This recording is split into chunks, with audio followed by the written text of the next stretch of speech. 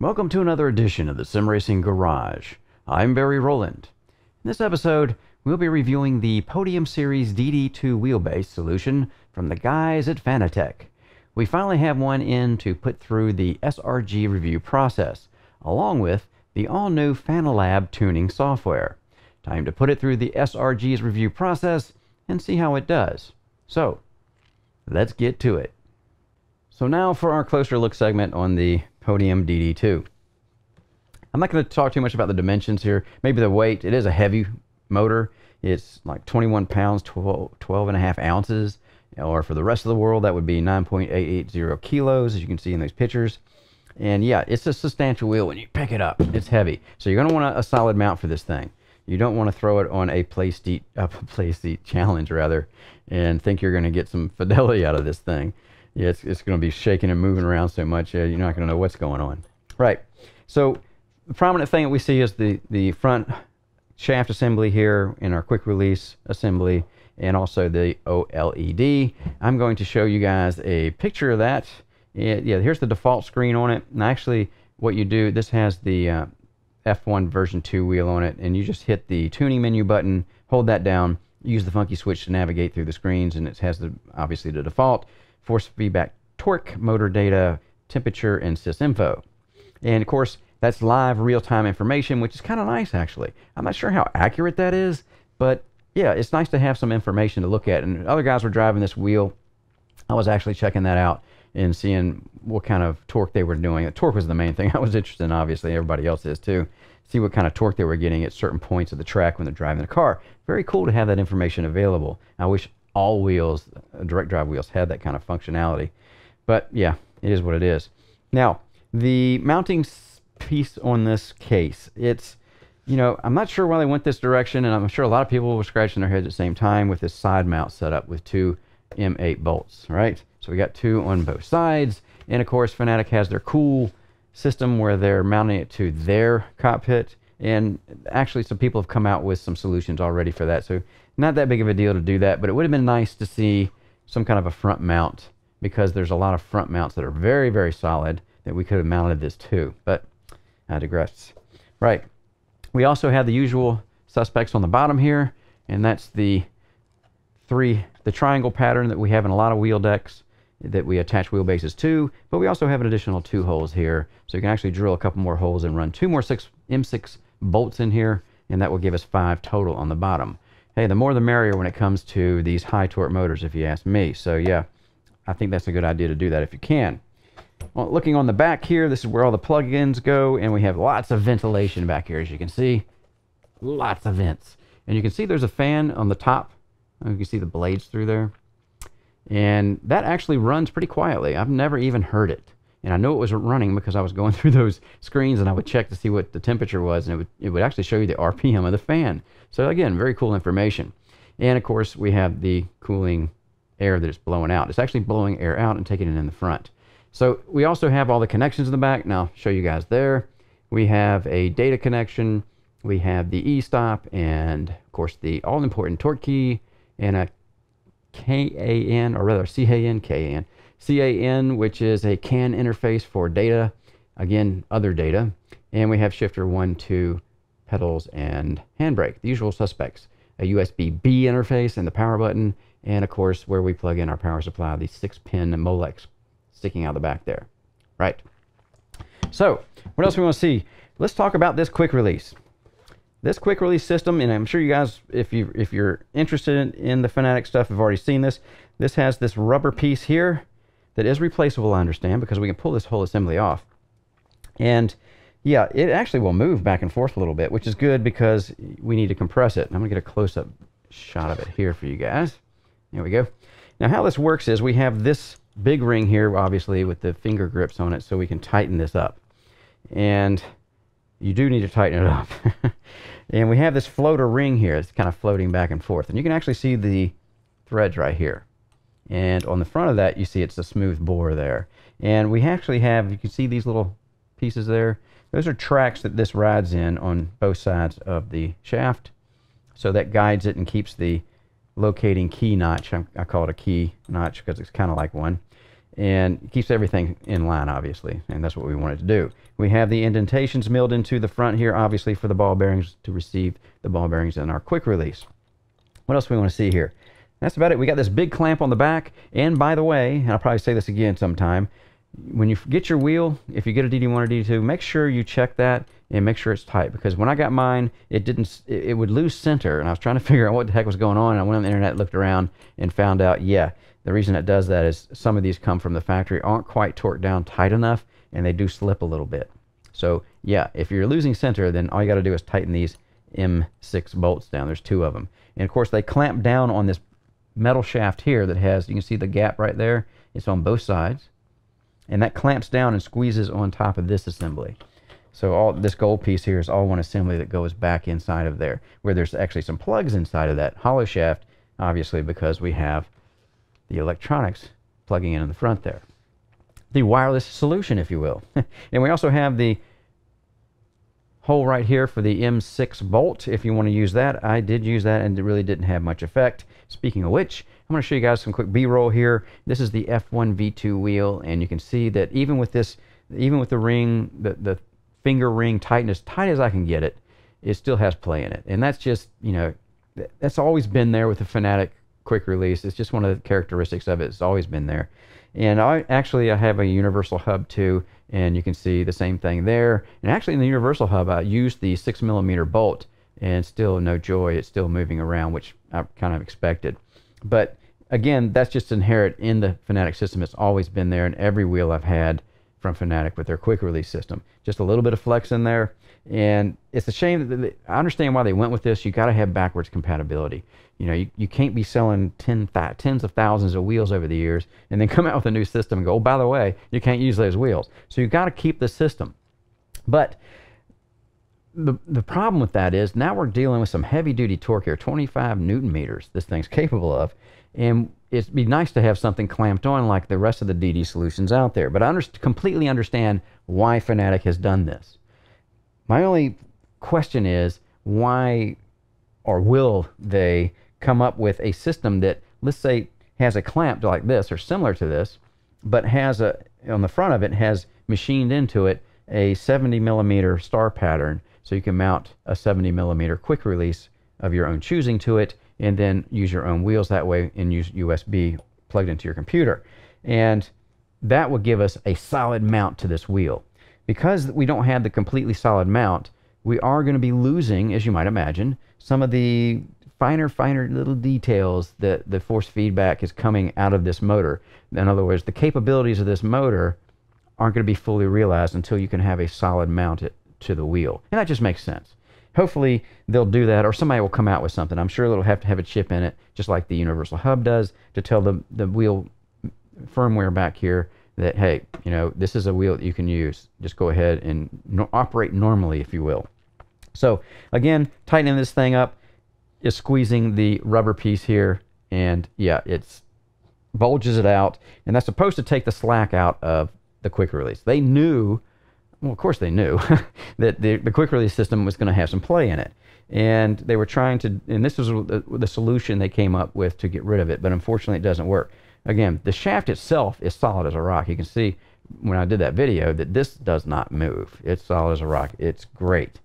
But again, it's the quick release that's going to give you that some flex in there that is, again, any flex is going to dampen, if you will, the finer details coming from the wheel. So the full potential of the motor is not quite realized. I don't know how much you're losing. You know, if you would really notice, I think I would, because of the different motors I've used and still continue to use in the solid mounts for those.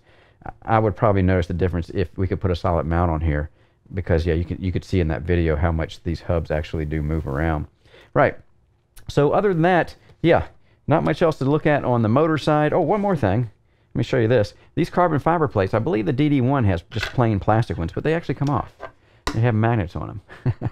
And on the top here, you have your serial number for your motor and some other stuff. The usual Fanatec Podium tells you what this is as far as the model, the capabilities, 36 volts, you know, that kind of thing. It's got the certifications for EMI interference, things like that. Right. And all three sides do come off. And I imagine that on the DD1, it doesn't have the carbon fiber, so they have the regular plastic ones there. So I was thinking later, somebody, maybe even Fanatec, will come up with different colors or something. You could take this carbon off and put a gold one or silver or red or blue or something on it. That would be pretty cool. Or maybe somebody in the aftermarket will come up with something like that. Right. Just thinking here, as we always do. All right, let's take a quick look at just a couple other main pieces that we get here. This is the emergency stop. And it's a plastic piece, right? Plastic housing, and there's the back look of it there, this serial number on it. And we also can see the cable routing there. We've got two ways to go. We can go out to this side, or we can actually go out the bottom, or in this case, I believe it is, yeah, that's the side, because if you look at the label, if you want the label to look correct, it goes out the side. And the long one's actually coming out the top, which I believe I used the side one. I can't remember. But I'll show you guys that once we get there as far as the emergency stop and how it was working. Right, so this is actually a power button on the bottom here. See that power button? And the emergency stop functions as a power button, not a torque disable mechanism. So when you pop this down, it actually powers down the whole motor. The whole motor shuts down. And then you have to turn it clockwise to release it and then power it back up, right? So that's just the deal. You have to power it back up. And I'm assuming that's the same circuit in here, that's kind of a serialized circuit that both of these buttons are on to do the power. Right, got some 6mm fixings on there, little inserts on the metal pieces inside on 1, 2, we've got it on 3 sides. 1, 2, 3 sides, okay? So you should be able to get a way to mount it, and I was able to mount this on my rig, no problem. But we'll talk about that later when we have it mounted, and we'll talk about some of the other things. But yeah, easy to get everything plugged in on the back here, and yeah, nothing to it. It's very simple stuff. And of course, the important piece here is our torque key. There's that guy right there. That's very important. It has a chip in there in the plastic piece that tells the motor that you have the key in there, and it will enable full torque capabilities of the motor. Very cool. You want to make sure you plug that in. Because people have actually, I've read on the forums where the guys have actually got, I'm not getting full torque, something's wrong. And yeah, they didn't put the torque key in. So, and it's easy enough mistake to make if you haven't read the directions. Which, you know, a lot of us don't do right off the bat until we have a problem. Let's take a look at the power supply. This is a big power supply. It's very long. It's actually, get the motor back out here. It's actually longer than the motor a little bit, the housing on the motor. So it's a biggie. And let's see what we got here. Fanatec switching power supply. We can see that there. And we have a capability on this thing. My pointer is always getting away from me. We have a capability you can see right here. I'm always looking for the output, not the input. 36 volts at 13.33 amps max. So that's a lot of power. And it's actually a different kind of power supply, because you see these little ports here? They're actually air intakes. And on the back, I don't know how well you're going to see this in this light. It's really hard to see that baby. But there's actually a fan in there. It looks like a 50mm computer fan. I hope that's showing up a little bit. But yeah, there's a fan in there. And I never heard that run, even though it was behind my monitors sitting on my cart. I never heard any noise coming from this. So yeah, I guess I was never pushing it hard enough. Although my shoulders and wrists think I was pushing it hard enough. So yeah, power supply, the normal suspects here. We do have this 6-pin Molex on the front. All right, so that we actually connect to the motor. You saw that before on the motor part.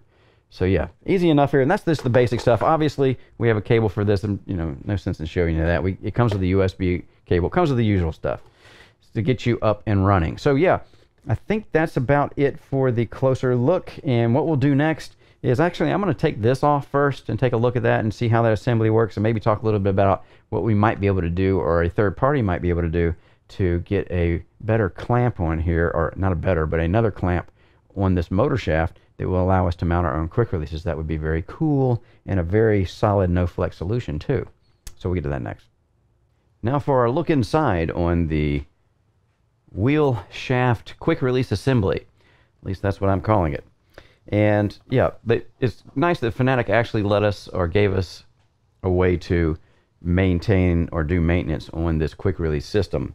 It's obviously, this rubber piece here is going to, well, it's going to wear because it's rubber.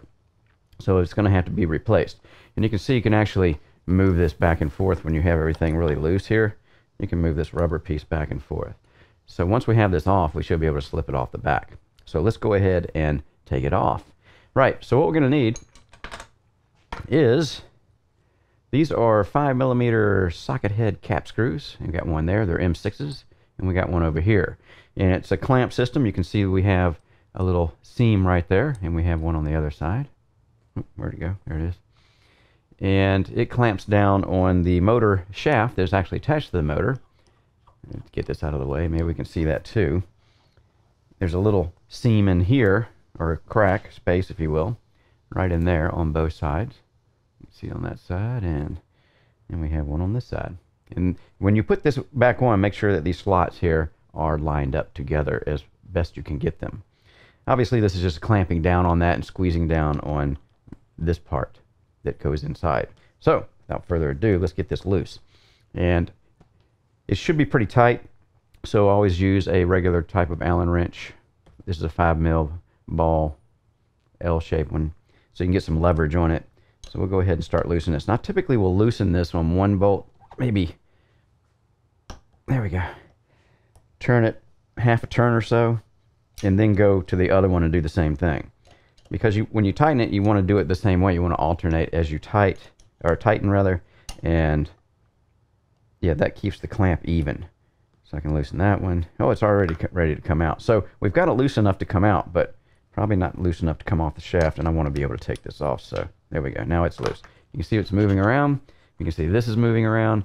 Now, be mindful here, we're going to be encountering a couple of plugs, electrical plugs here, as you might imagine, because of the connection here for our wheels. All right, so we gently slide this out. Make sure you guys get a good angle of it there. There we go. And it's a smooth shaft you can see here as it's coming out. So let's go ahead, and I can feel some spring back. You see that? There's actually some spring back tension, and that's probably the wires in here. So again, this is something you want to be mindful of, especially if your wheel has turned around a lot. It may have twisted the wires a little bit in there. There we go. It just popped out. And there we go. There's the plugs coming out. There they are. So we have kind of a staggered plug situation here, and that's so they will fit into the hole, obviously. If they were next to each other, bunched up, they probably aren't going to go in the hole. So we kind of gently pull this out, and what I will probably do here is, as I'm doing this, is I'm going to take one plug off first, and you can see we have one plug with some black wires on it, this one here, closest to you, and then we have the other plug that has the orangish wires on it, and that's the first plug. So I'm going to go ahead and take that off. There is, looks like a 2-clamp system here. You have to kind of grab the plug with 2 fingers on the sides and then push down on this tab on the top, and it should separate. So let's see how there we go. That was easy enough. So it's separate now, so we've detached it, and you can see there's some pinholes in there, 6 of them it looks like. So now we've got to disconnect the other one, and this one's, I'm going to kind of bend down and look in there. Yeah, it looks pretty free there. So I'm going to see if I can just jiggle it to get it out far enough to get my fingers on it. But remember, you don't want to have to pull it out a lot and put a lot of tension on it and then disconnect it, because then it's going to pop back in. If it's twisted in there, you can actually untwist these wires a little bit to give you more room. Like this, you have to look down in the shaft though and see what's going on. So as you can see, as I'm actually looking down here, I can see, yeah, that if I twist it this way, it gives me a little more slack. And now the plug is kind of hanging out here, so I'm confident I'll be able to get it reattached. You know, taking apart things is easy, usually, but yeah, putting them back together can be problematic. All right, so that plug is off too. In another, I'll give you a close-up look at this. Get a focus there. There we go. And you can see we have these Molex plugs, 6-pin. And we have the smooth shaft here that actually slides inside the motor shaft, the hollow motor shaft, and that's the clamping surface that holds it. And it works very well, by the way. There, again, no flex at all in this part of the system on this wheel. And now we can actually take this back piece here, the actual torque screw, I'm calling it, torque nut, and unscrew it. So as I'm unscrewing it, it's just going to come off the back, I'm assuming. Might want to tilt it up a little bit so it doesn't fall off. All right. All right, so now we have it loose, we can just pull it right off. And this is what this looks like. The raised area here, and this is where I was talking about putting some lubrication on here, because that's what presses against the washer that's pressing against the rubber. It just makes it a little easier to tighten it up. And I use, again, that silicone, that 100% silicone lube. Right.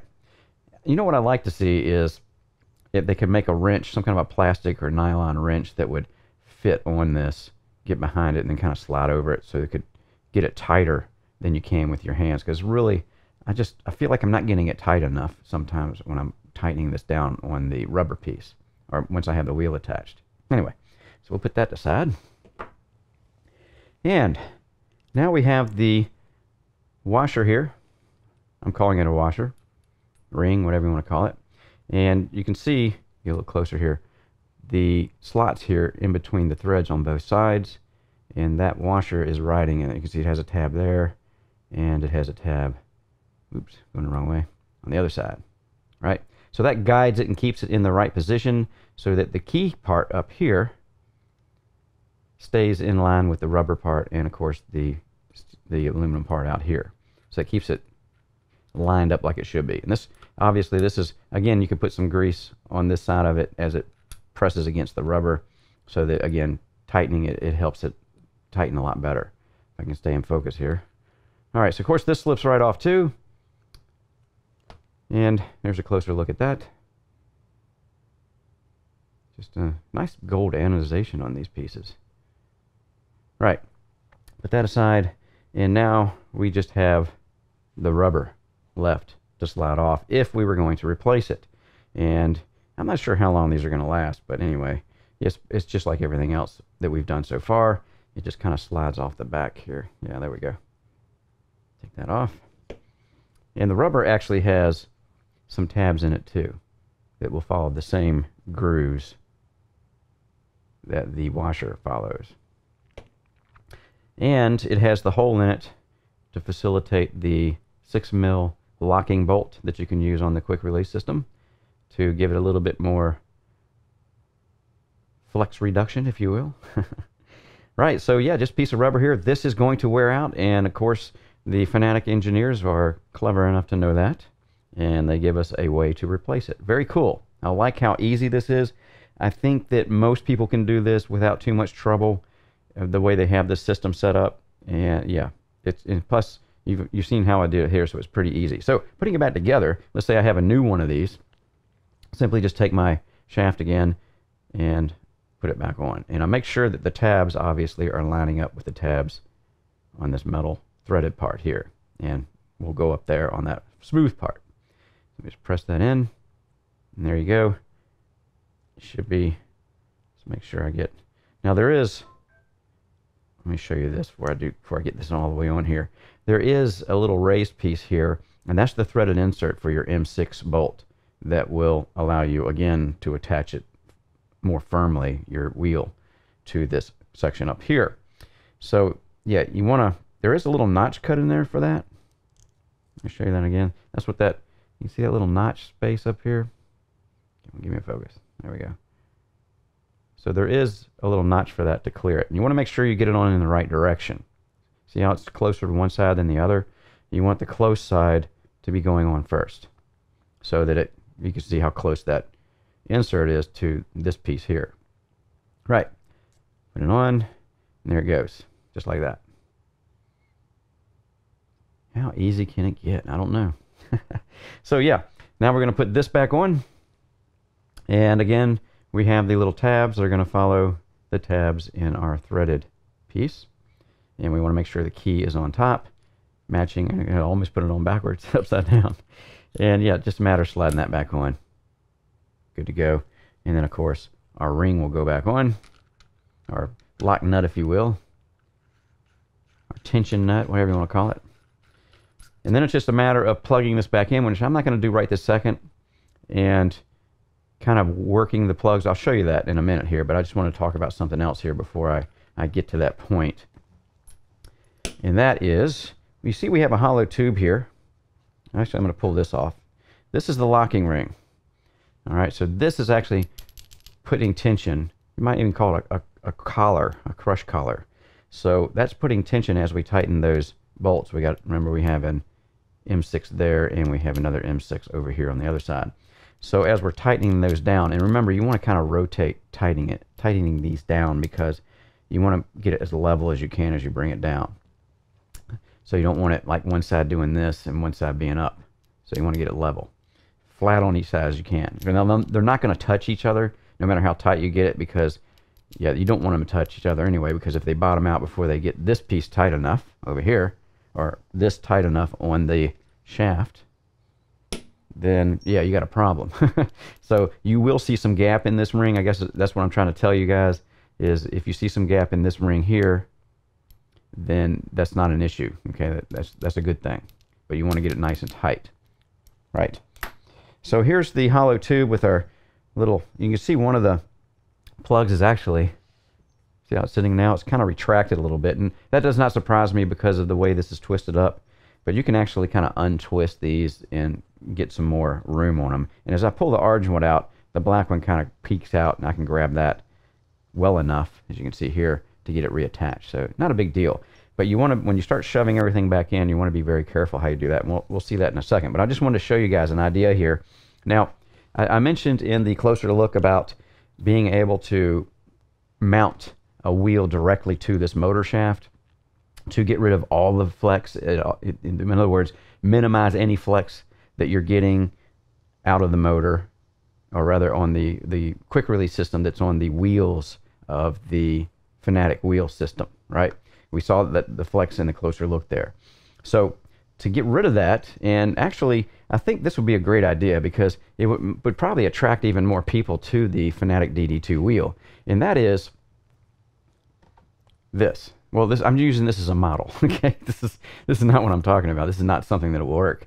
And you can see this has a flange on it, right? It's a 70mm flange, and this is actually for the HRS quick release system. But you can see this piece coming off here. Now this is a triangle shape, and yeah, you don't want, obviously we don't want a triangle shape if we were going to be making a piece that would go on here, right? So my idea is this, because, and it's very similar to what we have here. All right, let me take this ring back off and get this off, and we'll take a better look at it. So similar, you could make this piece right here very similar, or identical rather, to this piece here. Just a nice smooth piece on the shaft here, right? And still being hollow, obviously. So if we had this piece on here and it was hollowed out, then we could have, I'm sure there has to be a chip or something that Fanatec could embed in here with a wires coming out, obviously, and a plug, just like the plugs coming out of this one. And that would allow us to plug it in and then slide it in, just like we slide this in, which we'll see in a minute. And then tighten our ring down on it, clamp it down, and then we've got a 70mm pattern to mount a wheelbase side quick release to, on a quick release system. Then we can mount our other wheels. Now, you won't be able to mount the Fanatec wheels, but if you have other wheels, which, you know, a lot of guys out there do, then yeah, you could use this system. And not only that, but once we clamp this down, as we saw, this is a very solid design here. Once we clamp this down, this does not move. It's very, very, very solid. Same thing would happen here. Now we have a quick release face that we can mount our other side to, our wheels to, that would have no flex in that connection, like the HRS you see here, the Q1R, something like that. And then that would eliminate the flex of the quick releases that are on the actual Fanatec wheels. So again, I think they could attract more people to the DD system, their Podium system, with this feature if they design that. And again, obviously Fanatec would have no problem designing something like that. They would slide right in here, we clamp it down, and you're done. Of course, you have to plug it in, because you'd have to have some kind of chip in here to tell this motor, or the wheelbase system, that yeah, you can go ahead and operate normally. Kind of like the universal hub does. It has a chip in it that tells the motor, go ahead and operate normally, even though it's not a Fanatec wheel attached to it. It's kind of faking out the wheelbase, and the wheelbase thinks a Fanatec wheel is attached to it, basically. Right. So yeah, I just thought I'd throw that out there, because you know, even a third party, if they could get the chip from Fanatec, could actually develop this, and this would be, I mean, they could market this as like a high performance upgrade for your Podium system or something. I don't know, but yeah, I would love to see that, because now, I mean, not now, but then we would be getting every bit of fidelity out of this motor possible. And we probably were actually losing a little bit with the normal Fanatec quick release system, but yeah, something like a solution like this would get the max out of this motor. Not that you're not getting enough out of it already, and the flex in the wheels on the quick release system for Fanatics are not that problematic. It's just something here at the SRG, as you know, we're totally in the anti-flex camp, if you will. We try to minimize flex at every opportunity that we can. And that just increases, again, the possible fidelity that you can feel from any motor for that matter, not just obviously these Podium series motors. And yeah, so yeah, Fanatec, if you're listening, something to consider, right? Or if there's a third-party person out there who wants to license a Fanatec chip, maybe that would work. I don't know. But yeah, I just thought I'd throw it in there. And yeah, as I usually do, I'm thinking when I'm looking at these things and taking things apart of how we might be able to improve things a little bit. Okay, so that's it. Now, to put this back on, it's a simple matter of attaching this part back on. And I'll go back to my close-up for this. Okay, and obviously we're not tightening it up yet. Then we're going to want to make sure this assembly has been put back together all the way. And as I said before, I'm going to, while I have this off, it's a little easier to do it this way. I had some on there before, but I wiped it all off for the video for you guys. And again, this is that 100% silicone lube I'm putting on it, so it won't damage the rubber at all. And I also put it on the rubber piece here for making it a little easier to get the wheel on. So just put a light little bead on there like that. Don't need anything real heavy. Kind of try to make it a little neat, if that's even possible. All right. So yeah, I'm going to put that down. You're going to see it anymore. Now I got to wipe the grease off of my hands. All right. So we'll put this back on, just like we took it off, just like we said before. And slide that on. It actually goes on pretty quick, and especially after you've done it a couple times. And then we'll put our tensioning nut back on here. There we go. And I'm just going to run it up so I have plenty of room back here to get back into the shaft. Now this is the only really, I don't know if I want to call it tricky, where you have to pay attention, let me put it that way, when you put this back on. I'm trying to get some of this grease off. Okay. You know what, before I plug this back in, I meant to show you guys something about this motor and the collar. So let me turn this around. First off, this collar has these holes in it that we saw before, right? And those are breather holes. Because on the back here, not the back, but actually on the front of the motor, there's a foam filter here. This is the air intake for the cooling system for the motor. Fans on the rear, and it pulls the air through here. And this is just a filter system here for it. So when we put this on here, now there are holes in there to facilitate that flow.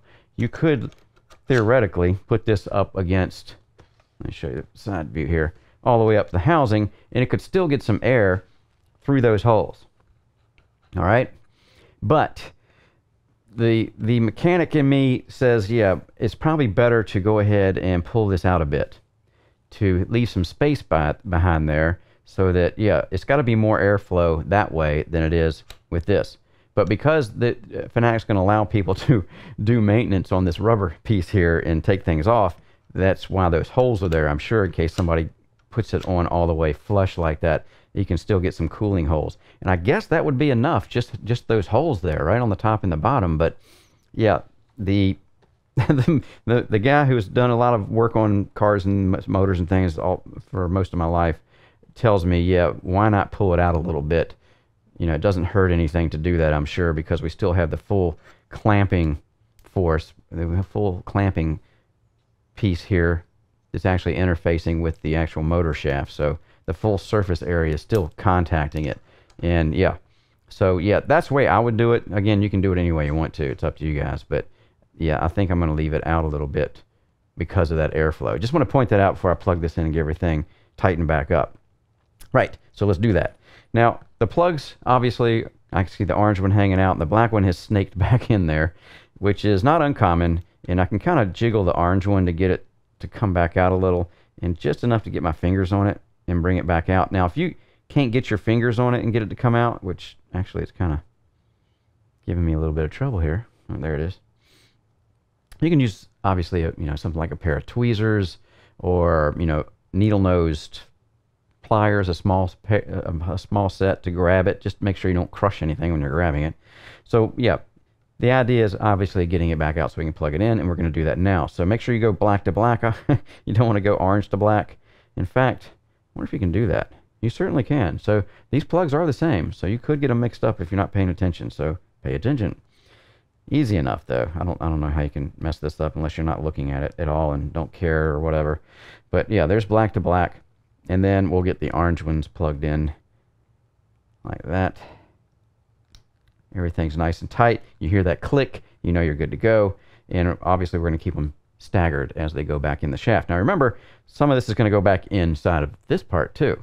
So the way I do this, and of course you can do it any way you want to, but I kind of shove everything back together, mindful I don't want to pinch any wires. I'm looking around as I'm going in to make sure everything looks good.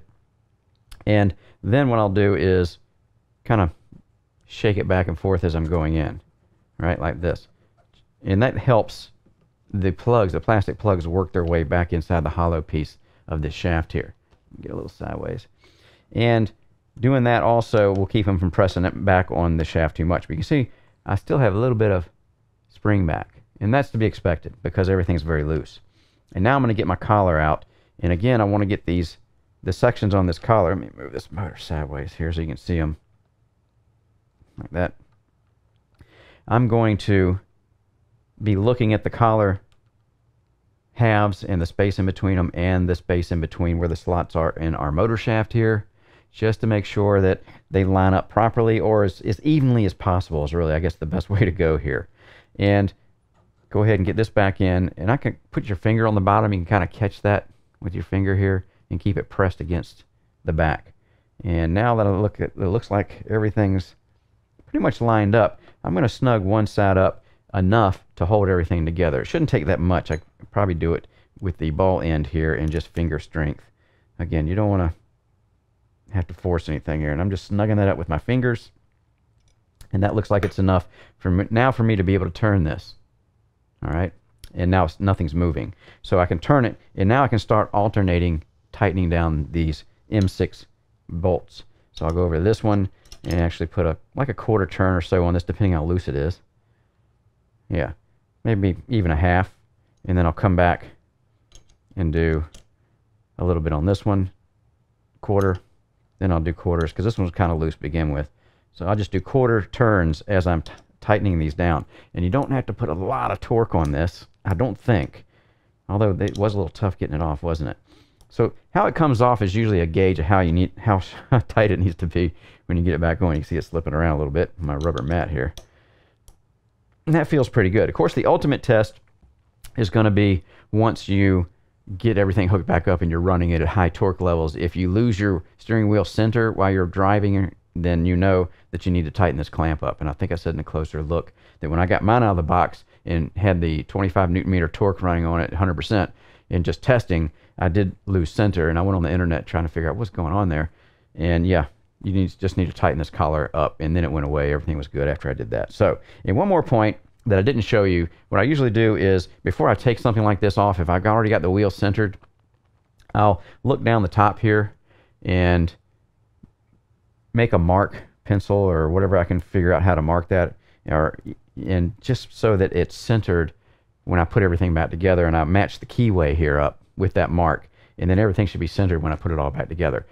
It's not that big of a deal because it's not a hard process to establish your center wheel in the process that Fanatec has for these wheel systems. In other words, the wheel centering process. So yeah, not a big deal, but it's just something I kind of like to do, and I certainly do on other servo type motors that I use, even though this is an outrunner, so I'm not sure if you would call that a servo or not, but regardless, that's done. And yeah, we should be good to go now. All I have to do now is plug everything back up, remount it, and make sure everything works. I usually will take this and, while it's still on the bench, put the wheel back on it, plug everything back up, start it up, and make sure that all my connections are good, still good, and everything still works. You know, the OLED menu pops back up, and yeah, and it cycles like it usually does, which I'm sure it will. It's just two plugs. How can you mess that up, Barry?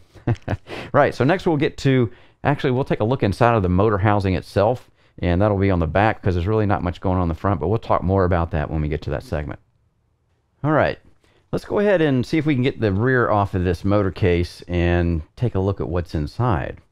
First off, we have to, as you saw in a closer look, these carbon panels come off, and we're going to have to remove those because of the, you can see that the case here goes into those carbon plates, and we don't want to mess those up if we can get them off, right? So let's see if I can get a fingernail under here and get this off. It can be a little tricky. There we go. So there's 1, 2, and we'll get the other side off the same way. Oh, there we go. So now we have the connecting seam exposed. Now we have some M8 cap head, either these are screws or nuts, I'm not sure. We're going to pull them off and take a look and see what these things really are. So yeah, let's go ahead and do that. All right, it's coming off pretty easy. They're not real tight. That one's a little bit tighter. We can get this one. And one more. Alright, so those are pretty loose now, I think. I'm going to go ahead and see if I can turn them with the ball. Yes, I can. And to speed things up, I'm going to get the old driver out, eh? And I have this cool little bit here that is a M8. Little ball in the front. Makes things easier to do. I get the bottoms out usually first. It's loose. That one's loose. Go to the top. And, huh, that's a nut.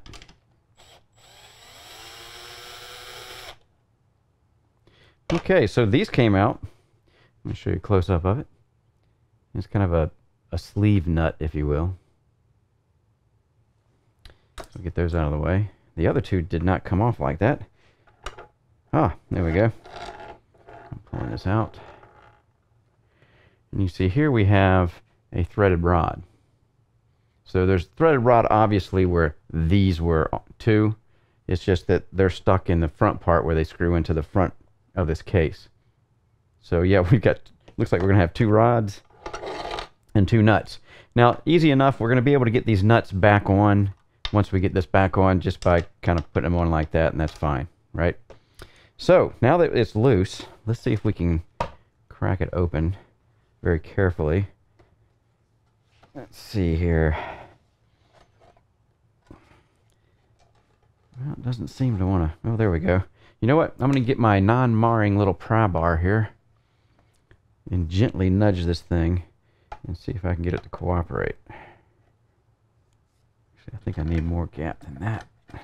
Might be some kind of a... We have to work it out a little bit. There we go. So, yeah, this slipped down there and then it popped open. Alright, so now we're loose. Good. So, let me go over here to our close-up.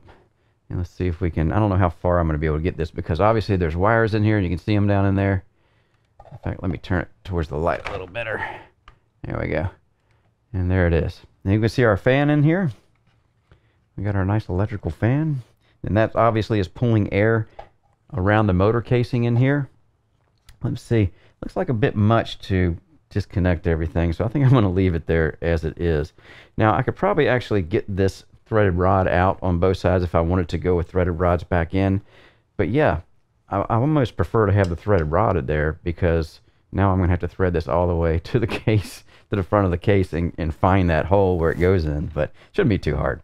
Right, so we actually have this little plastic housing down here that goes underneath the motor, and that kind of holds the motor, I imagine, from moving around, even though the casings, once it's clamped down, probably tighten up and make that happen. So, yeah, there's not a lot of room to work with here. Maybe, tell you what, this one looks, I've got a, let's see if I got something I can get in there and get that off with. Need to pull or push that in. There we go. Cool. All right, so now we can actually see a lot more because I've got one side loose. I'm going to turn the whole thing around this way so we can see more. There we go. All right, cool. So we've got some, I like the way they've got the capacitors as part of the electronics package here, nice and tight. Don't want to put too much pressure. I'm always looking for wires that have pressure on them, so I want to make sure that we don't put too much pressure on a wire and ruin something and ruin my motor, right? So we have, like I said, nice little stack of capacitors in here, and that's the electronic part on the back. And we have actually a couple of extra plugs in here. Not sure what those are for. And yeah, just not a whole lot to see. We do have a motor number on here that says DD2, and then we have another, I guess that's the serial number, DD, let's see what's on the top here, 119, maybe. Yeah, no, that's definitely not serial number. And just the manufacturing stuff when it was, I don't know, that doesn't look like a date either. It doesn't look like much. I don't know how much you guys could see that. Let's see if I can get a little closer. There we go. So anyway, nice cable management here, as I would expect from Fanatec. You can see the cooling. Let's see if I can get this tilted up. There we go. You can see the cooling fins on this motor, quite substantial. So the airflow for that fan's pulling through, yeah, is keeping this thing pretty cool. Like I said before in the closer look, I never really heard the fan running on this thing. And if we turn it this way, we can actually turn this around a little bit more, so you can see what's in there. There we go. Get a little closer. And here's the fan, obviously, and some other, I'm not sure if that's some, it looks like we've got some ferrite sinks in there with this heat shrink on it. Oop. It's not easy to do. Keep this thing so you guys can see it. There we go. So yeah, either that or, yeah, that's what I'm thinking that is. So, not much to see here, just electronics board down there. We have two huge braking resistors on here. Each one of these are 50 watts units.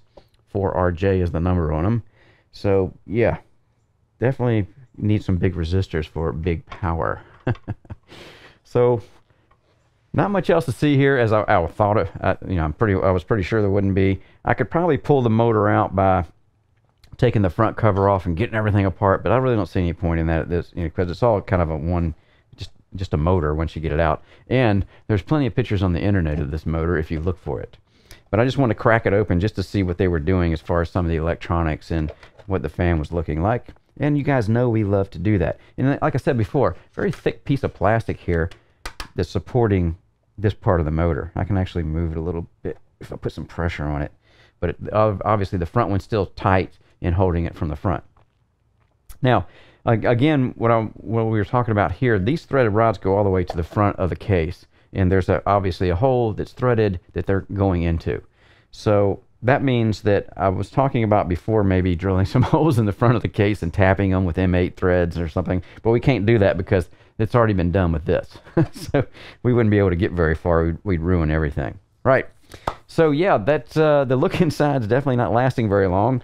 But yeah, it is what it is when it comes to these motors. Just like when I took apart the back off of the Simucube 2 Pro motor, yeah, it wasn't much to see there either, just the encoder and the electronic board stack that was on the back.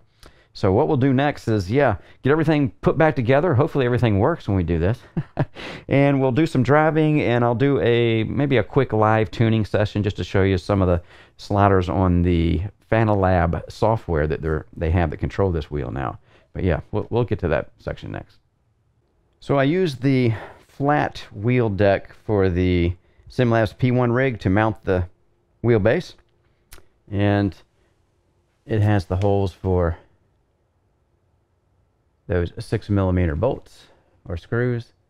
Again, I could actually drill this for those other two holes that are underneath this wheelbase case and put 2 more 6mm if you want to. It's pretty tight the way it is, and this flat wheel deck is going to have some flex in it anyway. It's not stiff like the front mount deck that I use for the P1 here when I'm using other direct drive servo motors, which is a shame that we can't again mount the Fanatec that way.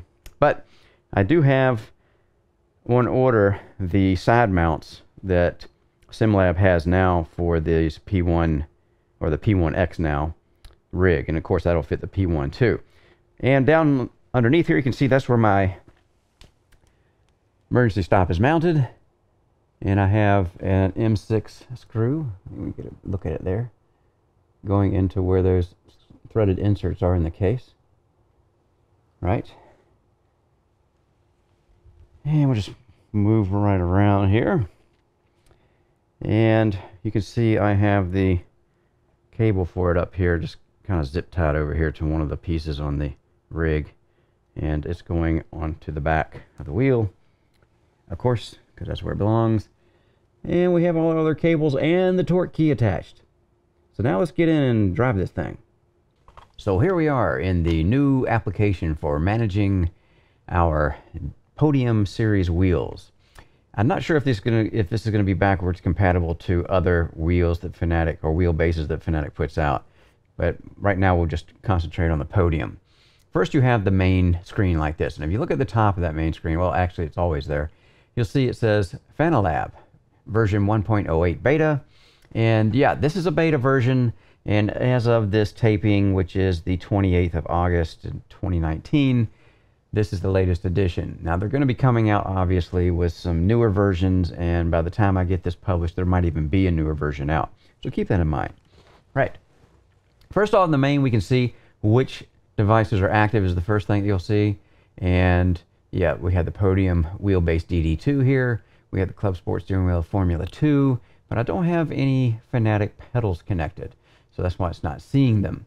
No, you can see there's a launch dashboard, but that's coming soon. That's a feature to be done later. And yeah, I'm not running iRacing at the moment, so no game is running, or if I was running a set of course or any of that stuff. So, and you can actually go over here and highlight on the games here, right? Now, of course, we're going to be spending most of our time, well, before I get to the tuning menu, let's just go about the settings real quick. And enable balloon messages. If you click on any of these, it'll allow you to disable or enable. And red means disabled, but I want to see the balloon messages because I'm trying to learn how the software works, and you'll be wanting to do the same. Auto launch dashboard on game detect, change backgrounds. There's some other things in here. I'm sure some of this is going to change. I can log my settings, and I can tell it what I want to log right now. Error is the only thing that's affected. Right. Now we also have view telemetry. There's no telemetry right now because there is no game running, but that's just a long list of telemetry items that we can actually look at if we want to. Right. So we'll get rid of that. Get rid of the filters. And yeah, we also have an about, but that just tells us that obviously we're in Fanatec's FANALAB version 108, August 28th. Hey, see, it said August 28, 2019. So you know I was correct about this version. Right, so let's go ahead and get rid of the control panel and about, get rid of that. And let's go to where we're going to spend most of our time. Tuning menu. Now here we have device setup, and you can see we are running the Podium Wheelbase DD2. And we have a bunch of things in here. And if you look, it's kind of cool because they've actually put the same letter indicator that represents in the menu that we're used to tuning Fanatec with is going into the little display on the wheels in that little window there and going into settings and tuning from there. So we have the same letters representing what we're changing, right? So that's good because it's familiar for people. But really, we're just paying attention to maximum steering angle, overall force back strength, and you can see the bubbles are popping up. Before I get to this device setup, over here you'll see 5 numbers, or not 5 numbers, 5 buttons. And typically that would be, I would think, for every configuration that you have. So I'm changing it from 1 to 2, and it changes the configuration I have here based on the car I have. But you notice the car is not changing up there either. And again, this is beta. I think this is going to get cleared up later on. But when I go to 3 or 4 or 5, nothing happens. And I've got more configs than that, and I'll show you that when we get there. Right, so back to the device setup for the DD2. Maximum steering angle. Okay, a little button pops up and it tells us the maximum steering angle. Obviously, you guys probably are familiar with that. I'm going to go back over here to 1. You can see I have it set to 900. Overall force feedback strength, rather. And again, that's pretty much self-explanatory how much force feedback the wheel is going to put out. So yeah, I have it on 80% right now. Anywhere between 80 and 100% is usually where I'll be setting this, depending on the car, the track, and the game that I'm in. Of course, that might change with different versions of this. Vibration strength, I don't use any vibration in the wheel, or of course I don't have any pedals anyway, but I wouldn't use it there either. It's just something that I just not for me. It's a cool thing, you know, if you're into it, but I just don't like it. Pedal vibration, same thing. We're in the off position there. It's kind of strange that we have off all the way to the left over here for the SHO, and then we have off all the way over here to the right for the, yeah, it's kind of weird that it does that. But anyway, again, this will be in flux. I've stopped saying that because I want to say it every time I see something that I think should be changed or I would like to see changed. Game force effect strength. Now, this is the strength of the force feedback effects coming from the game. In default, they'll put that at 100%. And I usually put that at 100% too. And if it's too strong for me, I'll go up here and adjust in the overall force back strength. Or in game, I will actually adjust down from there to where it's comfortable. And you know, that's just my process. Everybody has probably a little different as far as the process goes, even though some people are going to get this brand new and look at it and go, what is all this stuff? Spring effect. All right. Strength of the spring effects coming from the game. Now, this is where I play a lot with the spring effects and the damper effects. And also down here in the friction. We'll talk about that in a minute. Because it affects the feel of the wheel. The wheel can get pretty dull and stiff if you have too much spring effect or dampening effect in it, even friction for that matter. These are the three guys that I'm typically playing with a lot to get a wheel dialed in. All right. Now I don't have, or rather friction down here, not the damper, for natural damper. But these are the main three suspects, as I call them. Right. First, once I have the effect pretty much dialed in where I want it, then I'll start to fine tune using spring and the dampener strength and friction if it's available in the menu, and it is here. But this is a constant friction that actual is for the Podium series wheels, has nothing to do with the game. Right. So spring effect, again, is sometimes used in a menu center spring and realignment of the force while driving. So it kind of wants to return to center. That's what the spring effect does. And you can get it pretty strong, and it was just jerking it out of your hands trying to come back to center. And of course you don't want that, but it's just something you have to play with, like everything here, to find out what you like, right? Now, it also says down here's a little message where it says, this is not a constant spring. It's only controlled by the game. It will not result in any effect other than what the game is putting out. Well, the thing is, there's no other spring effect here anywhere as far as for just the wheel, right? It's always been spring effect from the game, and that's the way Fanatec has always done their stuff. All right, let's move on down to the game dampener. And of course, that's what the game dampening is giving you above and beyond the dampening that you're putting on from just the wheel itself. And like I say, the wheel's driver's dampening. So you can adjust that too, which is very good. You can actually adjust that here, and instead of, in fact, in the games, you know, pretty much in the games like iRacing, you don't have much adjustment for that. But it's nice that on the wheel here, we can come out here and do this. Natural dampener. Now here's something new. Adjust a constant damper which is not influenced by the game. So that means it's the DD or the Podium series dampener in the firmware, and it's something you can play with here along with the other dampers. It's kind of like a balancing act between dampening here. You might turn it all the way off to see what the effects are without it, and then slowly bring it in to get the feeling you want, or go to 100% and go the other way. Depends on how you want to approach it. Now, also, we have the natural friction, and that is also I like to say, just a driver friction. In other words, it's in the firmware. It's not in the game. And it's a constant friction effect, which is not influenced by anything in the game. And by default, this is off, right? But I've actually used some of it to play with things and see how it affects the driving and the feel and the wheel's giving me. Last but not least, force feedback intensity. And again, that's obviously intense or smooth effects the game will be, and 100% is most sharp, direct, and can be very harsh, like a jackhammer in your hands, if you will. But I like some intensity, and right now I'm sitting on 80, and with balancing that intensity with the friction and dampening, you know, it's kind of a dance here, and it's really, there's no one setting that's right or wrong. Well, there are some that just completely will really be messed up, and you'll know that anyway when you're driving the wheel. But if you see other people's configurations and they've been working with them, then chances are it might be a good starting point for you to start playing with your own settings. Right. Anything else we want to talk about here? Steering wheel, MPS, or multi-position switch. Right now it's on auto, so we can use the MPSs, the 12-position switches, if you will. And right now it's on auto, which I believe is encoder mode. Yeah, encoder mode. So I believe that's what it defaults to in auto, because that's what I'm able to use them for in iRacing settings for going between black boxes or doing brake bias and that kind of thing. Right.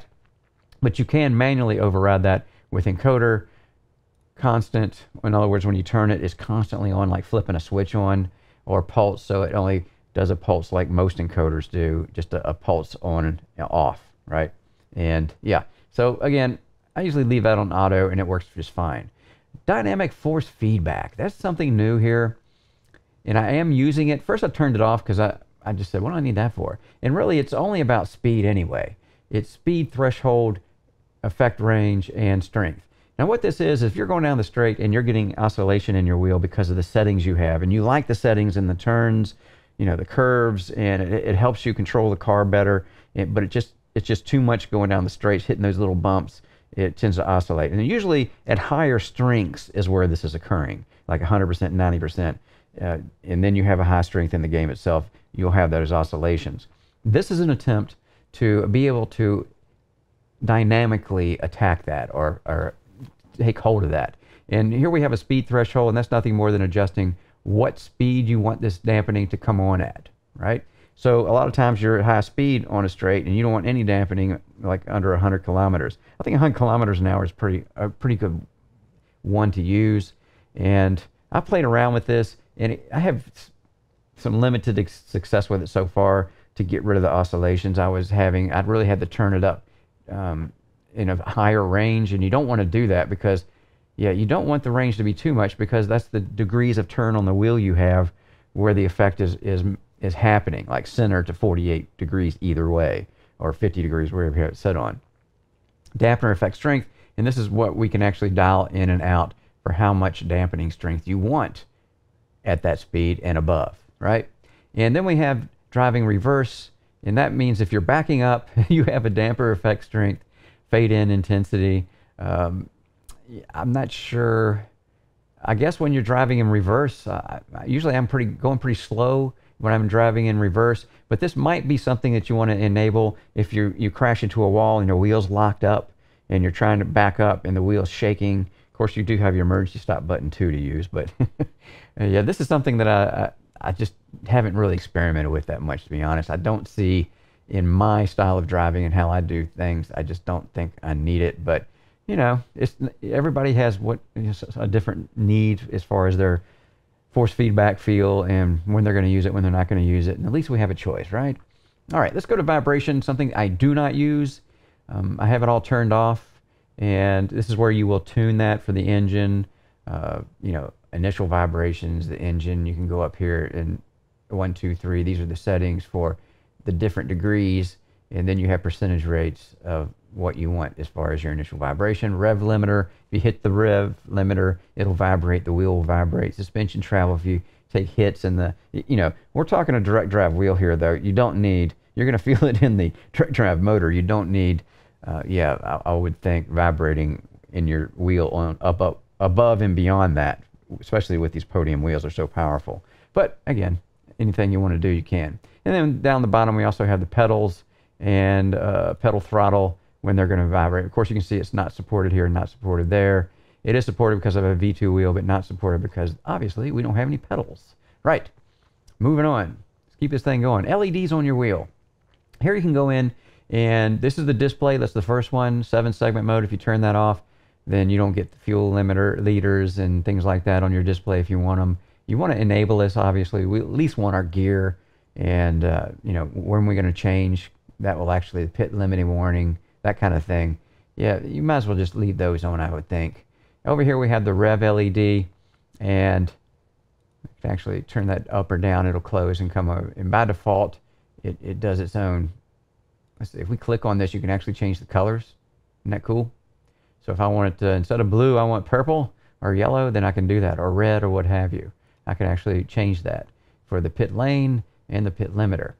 Now RPM RPM percentage, again, this is something we can change the colors on. If I click on that and I'm holding the mouse button down, and then you go in and say, okay, I don't want red, I want this purple. And I choose purple. See, now it's purple. Pretty cool, huh?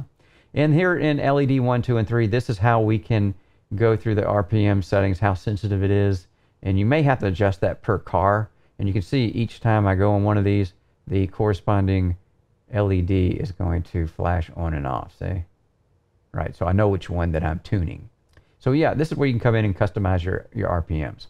Flag LEDs, those are the ones on the sides. And yeah, here's where we can do the same thing. We can hold the button down and change colors. And yeah, right now we have pit lane and pit limiter, and that's all that's on here. We do have wheel spin and wheel lock, which actually works in the car, but I haven't seen it working on my flag yet. Maybe that's why it's kind of grayed out. But again, this will change as we go along. One more thing, probably a very important thing, obviously, is saving our configurations. And tuning menu preview, it tells me where I'm at right now in my tuning menu, right?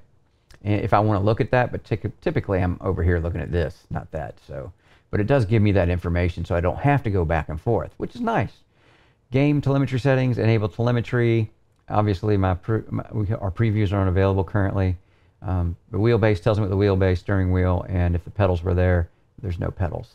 But it does say Fanatec analog pedal, but I think that's just a default setting. And we can scroll down and see some other things here. LED preview, what's going on with the LEDs, and just an informational panes over here. I guess this is what this is. It tells me where my dynamic settings are. So it gives me one place to go to see all my settings and what's going on, which is nice. And again, over here we see the games that we can select. If we're going to be running in a set of course, I would select that game, and all my profiles for a set of courses will come up in this window. This is where we're going to do all our work saving our profiles. I've only been running iRacing, so you can see I have a few profiles here. Now, you can actually make any one of these profiles default, which is nice. And let's say I'm in GT100 right now. If I wanted to save this, I made a change, I would come over here and say save, right? Because if I don't save this, it won't be here when I come back if I shut this. If I shut the get it all mixed up, FANALAB down. So if I hit save, it'll actually warn me, overwrite. So if file already exists, and I'll say no, don't overwrite it, right? Unless I wanted to, then I would say yeah. So I can go in and click any one of these and say load, and it would load it. Let's see, right now, what am I on? I'm on the 80, so I'm going to say load a 79100. I want to load that. So I just hit load, and you can see it starts flashing a little bit as it's loading, and then once it's loaded, it'll stop flashing. Very cool, actually. Now, really, you know, I'm really liking what they have going on here so far in this app. It's very intuitive. And here we have the tuning menu, only select settings to be saved or loaded. So vibration, only select settings saved or loaded. And it says right here, this way you can select to only load or save a specific part of a preset without the rest. I usually don't do any vibrations, so I could actually just, you know, unclick that and it won't matter, right? So I don't have to worry about it. And I can hit save that, and file already exists. So it didn't really save anything in my file, as you can see, because it says it already exists, like no changes were made, which is good. Right. Now, we also have, if you don't trust the game, or if we run into a buffer problem here, we can't get enough configurations, or our golden configurations we never want to lose, then you can actually export them.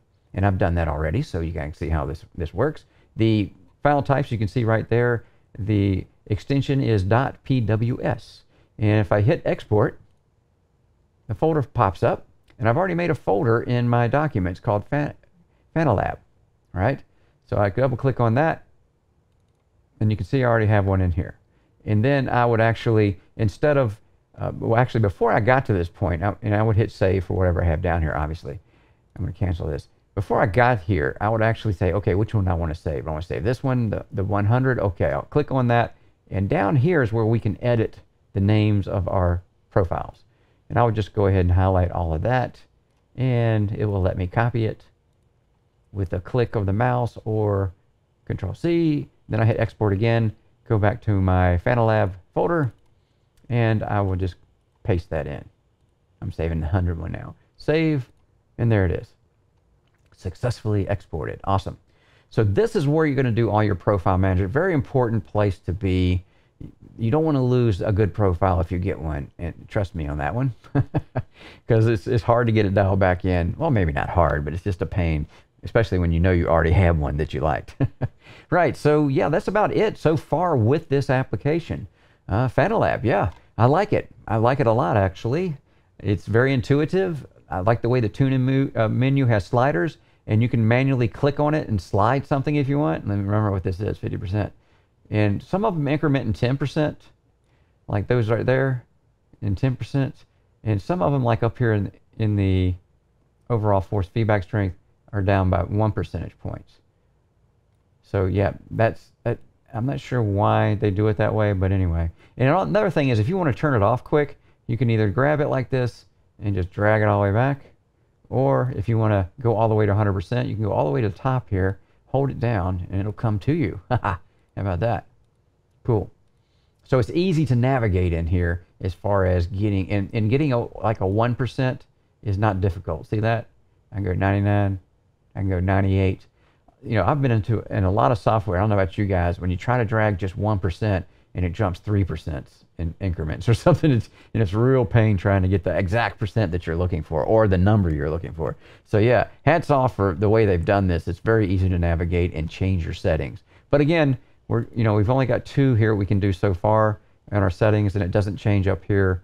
That's one thing I'm sure they're going to change. So that's the app. I just want to go over it quickly with you just to show you what's in store with the new FANALAB application. And yeah, it's looking pretty good if you ask me. I think they've done a good job. I'm glad they waited a while before they released it, and I can see why, because this obviously took a lot of work to get this thing up and running. So what we'll do next is, yeah, we'll just get in the car, and then we'll play around with some of these settings, and I'll try to describe to you what I'm feeling when I change one or the other. All right, so here we are in iRacing in the Ferrari 488 GT3, and just going to do a quick live tuning session just so you guys can see how this FANALAB beta is working. Now this is version 1.08, so I'm not sure how well everything's going to work on it, but it should at least give us the tuning options that we normally have. Now currently I have the wheel set at 80% in iRacing, which would be 19 Newton meters, because I deducted 20% from the 100, which is 25 anyway, which comes out of 20, but I usually put it 1 Newton meter underneath that just because I've been doing that for a long time. Right, and I have 55 Newton meters set in the actual force feedback maximum force slider, and I want to show you those settings and the settings we end up with at the end of this session. Right now my FANALAB is looking like SIN, or maximum strength angle rather, is 900 degrees. Force feedback, overall force feedback strength is 80%. We have vibration, and all the vibration is off. The FOR, or the force effect strength, and spring effect strength are both at 50%, but in iRacing that has no effect, so we don't worry about that anyway. Natural damper sitting at 7%, friction at 1%. Force effect intensity is 90, which I'm playing with that. I might come down a little bit on that. Again, what I should probably start this whole session with is, all this is subjective to personal taste. So if you don't like these settings, be happy to just change them to what makes you happy. Right. And another thing is, you don't have to run these wheels at 100% all the time, even though there is an overhead issue there for some cars and some tracks. And yeah, but right now I'm just doing 80% because I'm not trying to kill myself to getting a good setting out of this thing. So with the settings I have currently, and I don't have any dynamic features turned on, dynamic force feedback turned on in the FANALAB. So I like a wheel to be kind of lively, but not like a jackhammer jerking all around all the time real hard, even though it might look like that's what's happening here as I go over bumps. But yeah, I kind of like the force I have at this current setting. But there's a problem, and I wanted to show you guys this, of oscillations here. If I go down the straight, so I'm hitting the brake now to stop, but yeah, you can see that there's an issue with some oscillations here, obviously. Now, what I really wanted to do here is go into the dynamic force feedback first and see if that can cure it. And I have it disabled currently. It's called dampening overlay. I'm going to enable it. Now, this is speed sensitive, speed threshold, damper effect range, and damper effect strength. So speed threshold. I have that currently at 70 kilometers, so it should start to take effect, because that's what it says. That's where the dampening overlay starts to take effect. So I got 70 kilometers. That should be good for straights. I have dampener effect range at 65 degrees on the wheel, as far as when I turn the wheel, when it's going to act on it. But if I'm straight, I don't think I should need it. Damper effect strength is currently 10. I'm actually going to put that to 20 to see if I can help it out a little bit, just to see how effective this is. And you know what? I tell you what, I'm not going to put it at 20. I'm going to go ahead and put it at 100, see if we can just stop it. Because if it can't do it at 100, then obviously it's not going to do it any less than that. So let's go ahead and test that out. So we got to get on any straight. And we have one coming up. Once we get around this curve here. All right. Yeah, this wheel feels a bit lively. I might be putting some friction in on this to cure that. All right, so here we are going down the straight. Nope. You can see. Yeah. So it looks like our dynamic overlay, or the it's not working. Damper strength is always at 100 degrees. So, and I was a lot less than 65%. I was straight up and down when it actually started. So it doesn't look like that's really having an effect. And I just want to test that. I'm going to go ahead and turn that off now, because we know it's not doing anything. So now I'm going to go in and put some friction in. I'm going to actually put some dampening in first. I'm going to go about 15% dampening, and let me do 5% friction and see how that ends up. All right, here we go. Now, already I can feel a little bit of difference here, just by a little bit of friction and dampening in it. Still, I think it's going to oscillate. Go down the straight.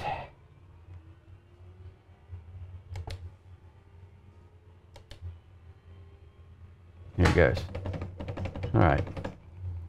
So we're still having the oscillations. Now, you can actually play with the force effect intensity, and I'm actually going to bring that down first, because I don't want to put too much friction in. I'm going to bring this down because the way it's shaking so much. I'm going to go up to 60 and see how that works. See if that, well, that just went back to 70. There we go. And see if that has any effect at all, because less of that is less intensity from the force feedback coming from the game. And yeah, that, I was thinking that should probably dampen it out, but right away it looks like it's not. Whoa. Saved it. So we can definitely tell when it's sliding, and we're able to save slides, so that's a good thing. Yeah, this is just going down the straight though. I'm going to see.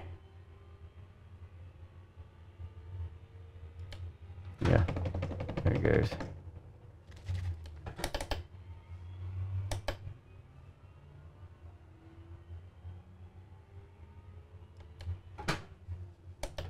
And of course, it's going to do it for sure going down the front straight in front of the pits, because that's a very bumpy road. But I'm just going to try that one more time. Yeah. So that's not helping us much. So I'm going to go ahead and push that back up to 90. And I'm just going to have to turn some dampening and friction in, it looks like. I'm going to go up on the damper to 20, let's go 30%. All right, and my friction is currently at 6. I'm going to bring that up to 10. No, I'm going to make it 15, because I think I need some. All right, so let's see what that does going down the bumpy straight. Yeah, already I feel a difference.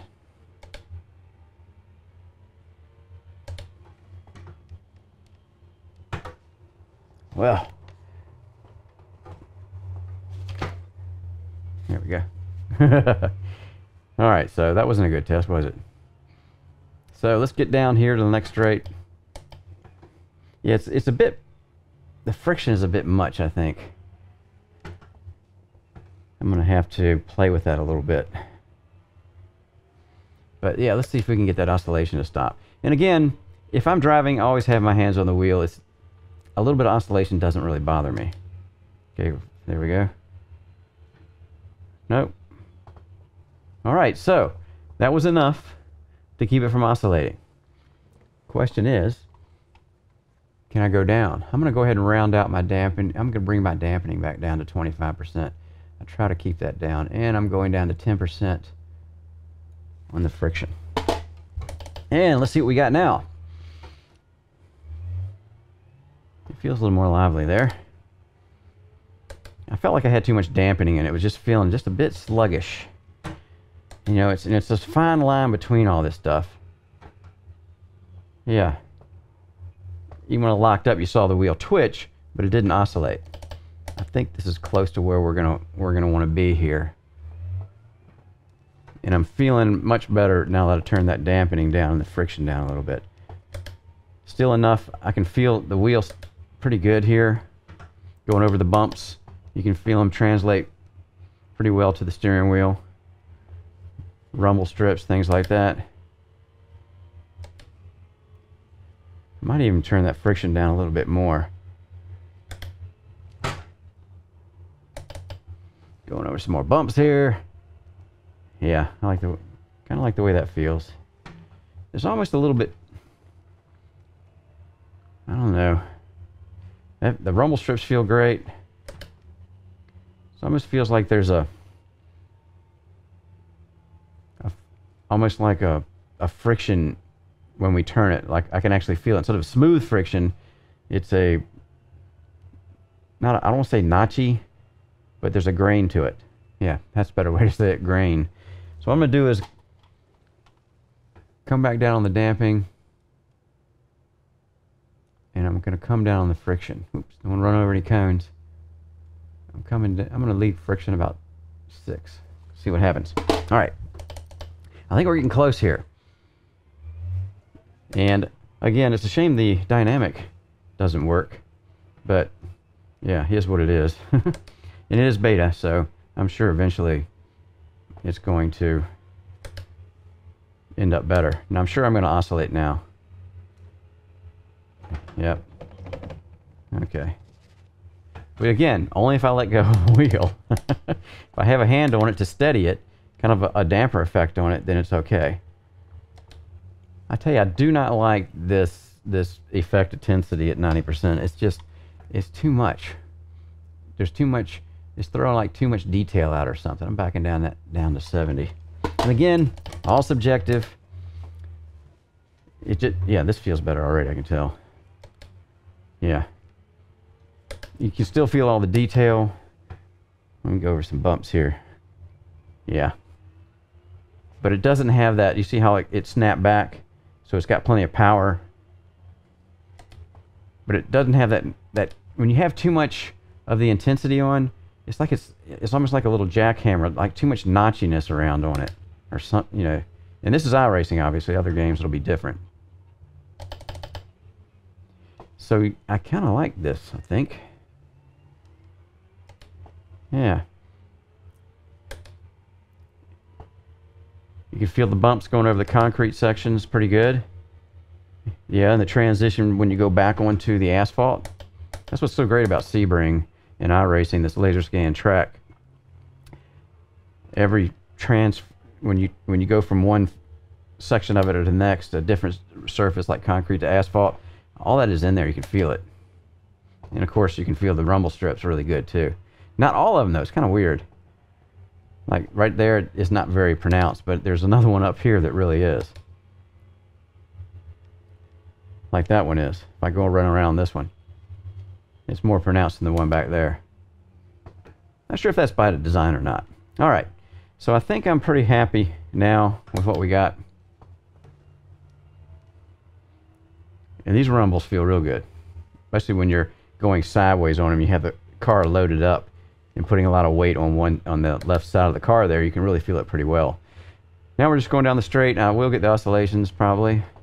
Yeah, see how when I hit the brakes, I did them, but I would never do that again. I keep saying that, but some people want it so it doesn't do that. It doesn't have the force to do that. But I like to have some force in there. It just tells me more what the car is doing. Now going down the straight, it certainly will. See how it jumped right there? Because there's a lot of bumps, and you can feel them all in the steering wheel. So yeah, overall, what I'm getting back from this DD2 wheel is very good. I really, it's pretty well mannered. Let me just up the friction just a hair. I don't want to put too much dampening on it. I'm going to go back up to 10% on the friction. And I think that might be exactly what I want. All right, so yeah, that's feeling better already. It doesn't feel that, I don't have as much grain in it. So that's what friction will do for you. Get some of that notchy grain around the center of the wheel when you're going back and forth. All right, so here we are. I think we are good to go now, guys. And again, at the end of the session here, I will load my settings in. Yeah, that feels good. Go up on this curve. You can feel that one pretty good. This one, you go up on it. Yeah, it's got, when you come back off of it, the wheel should snap back this way, and it did.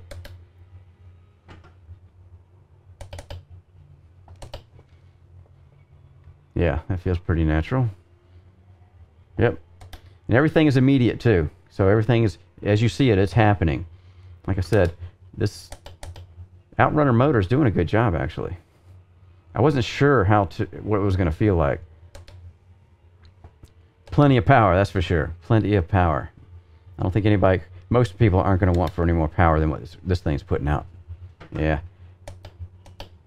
I mean, just when you have higher power, though, it's easier to feel the slide to me when it starts happening.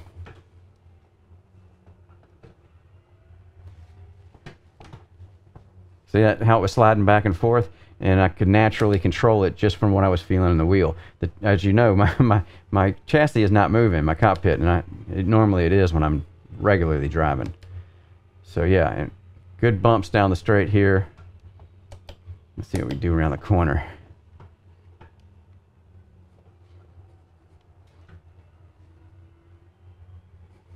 Yeah. Okay, I kind of like this. And we're going to get a lot of bumps going down the straight here. You can feel every bump.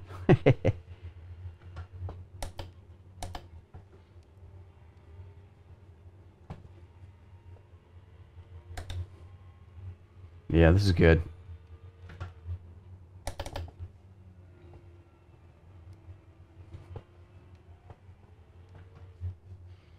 You can just feel it when it starts to lose the grip. It gets light up on the wheel, and you know when you've turned too far. This is doing a good job now. Let's drop it off here. Yeah, that's good. Yep, you felt the little transition there. All right, so I think that's about it, guys. I think I'm going to let it rest here. I think this is a setting that I'm happy with for the Ferrari 488, of course, and its Sebring, and that's going to vary a little bit between tracks and cars, and we change it. But I find that when I get a basic configuration that I like the way it feels, I'm not having to tweak it too much between tracks and cars to get that feel back. Some, yeah, but mainly it's like the intensity I'm having to tweak more than the dampening and the friction. So yeah, I'm usually on the intensity slider or the force slider to correct for like a bumpier suspension. You're going to want to turn it down, the force effects, because it'll just jerk you around like crazy. So, but then again, in a Mazda Miata, I'd probably be turning it up. And also, it also matters what kind of wheel you're running. I'm running a 270 very light millimeter wheel that's very, very light, as you guys know.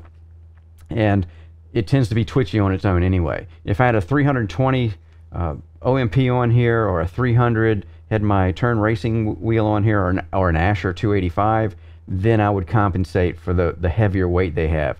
And if I was using the quick release on those, obviously that's more weight on the wheel too. All that matters. So it's a constant little tuning dance in between when you switch wheels, you switch cars and tracks.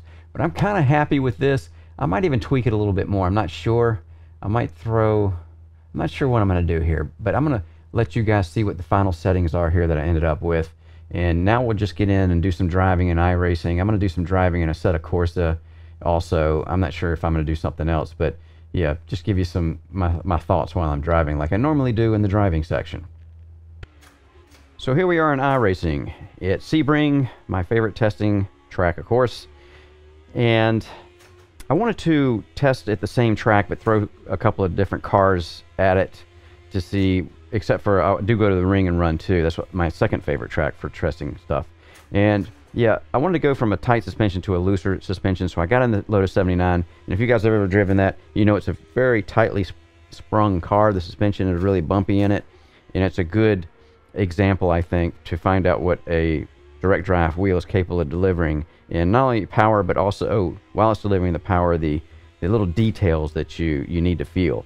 And yeah, it passed here. The DD2 did a fabulous job once I got a setting that I liked in it. And again, this is a 285 millimeter steering wheel, so I'm not going to be running as much power on this wheel as I am, because of the leverage difference on a bigger wheel than the smaller wheel like this. I'm over here in the Commodore, and that's the bigger wheel example I was talking about. You get much more leverage on the wheel when it's bigger like this.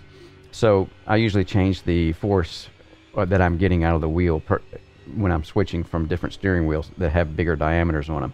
Anyway, the whole thing here is, being on the Sebring track, I'm able to go from a tight suspension, and this is a V8 Supercar Commodore, to a softer suspension, and see what the differences are, and see if I'm able to tune this wheelbase to match the needs of these different cars. And yeah, so far it's passed with flying colors. I really don't have anything bad to say about the behavior of this wheel. This is a very slippery car, as you can see me twitching the steering wheel there a lot.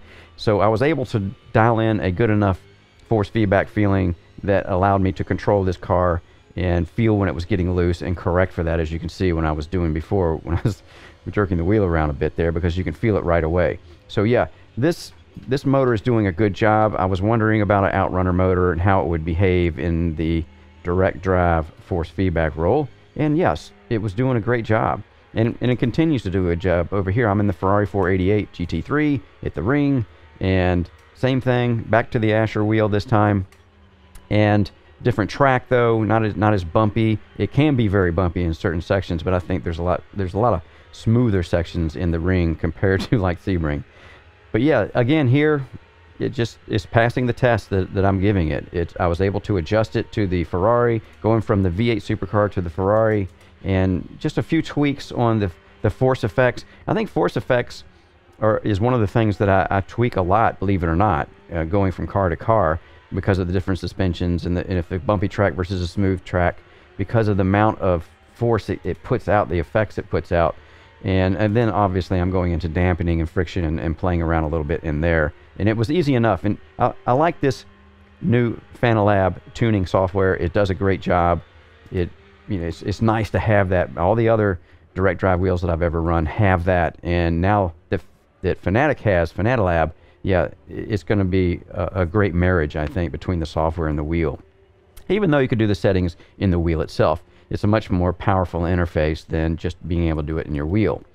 So here we are on Assetto Corsa, notoriously not my favorite game to run in, because it has good force feedback in places like the rumble strips and going off track and things like that. It gets loose good, but it just has this vaguish feeling to me. It's hard to describe on the actual racetrack surface. It doesn't have the details like if I was running this at a bumpier track. It just doesn't transmit the details as crisply as, say, iRacing does. But it has good rumble strips, and like I said, the other effects are fine. And when you slide, you can feel it pretty much right away. But again, because of the vague feeling of the road surface against the tire that I feel here, it's, yeah, when you get off like that, you can feel all of that. But when you get back on the track itself, it just feels vague to me a bit. But not to where I couldn't tune this DD2 to where it did a good job and allowed me to handle the car quite well without sliding around. I was able to catch slides, and really at the end of the day, that's what it's all about, being able to tune your steering wheel that you're using to race with so that you can control the car, and secondary is to give you that immersive feeling that you're in the actual car. And a powerful motor like this that can max out the 25 Newton meters is more than capable of allowing you to do that. And yeah, I'm sitting here waiting for the guys to come back by because I wanted to fight with them again. I was having some fun, obviously. So overall, yeah, I really can't complain. I can't find any bad habits this motor has, and I do like that FANALAB software. It really is I'm glad I'm not having to tune this through the menu on the wheel. It's much more intuitive to use sliders up there on the 4th monitor that I have, and I was able to dial in a good feeling force feedback result much quicker, I think. And yeah, and of course, this is new days for Fanatec in the direct drive world. Everybody else, every other direct drive system out there, even though there's one with some new motors, has been out for a while, and they've had a long time to be able to tweak their firmware, and you know, also the software programs that are running now with the newer stuff. Yeah, I think this is just new days, and I think it's going to get just better and better for Fanatec here as they further develop the firmware and the software, the FANALAB, because I'm running beta here, beta 1.08 I think it was, or 8.0 or something like that. 08, I think that was. Anyway, it might not be the same firmware, or rather application. Oh, we're getting a little rough there. We're getting a little rough, man. There's a little bump from the back. Anyway, I'm sure that everything will continue to progress with the firmware and this very good tuning software. I like what I have so far out of it, even though there's some things that don't work on it. As we saw, the dampening, the dynamic dampening, didn't have much of an effect on our oscillations on the steering wheel.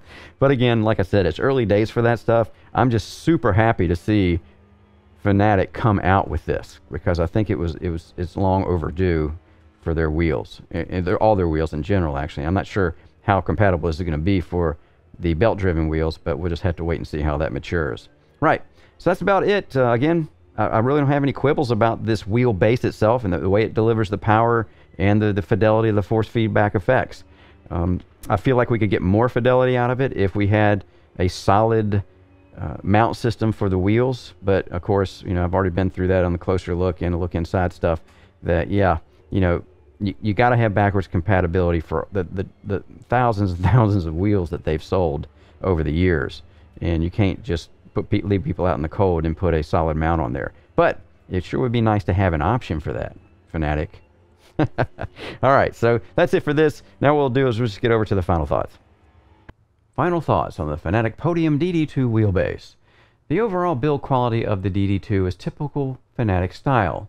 It presents itself as a very polished piece of sim racing hardware, with features that some other wheelbases don't have, and the main one that sticks out to me is the front OLED panel display.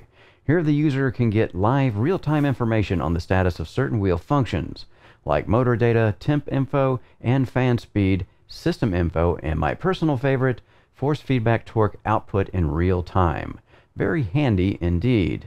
With cooling air drawn in from the front of the motor case and expelled out the back, I never even heard the fan running. With a peak torque rating of 25 Newton meters, this unit requires a large power supply to keep it happy. And I do like that the power supply that they provide has its own fan for cooling duties.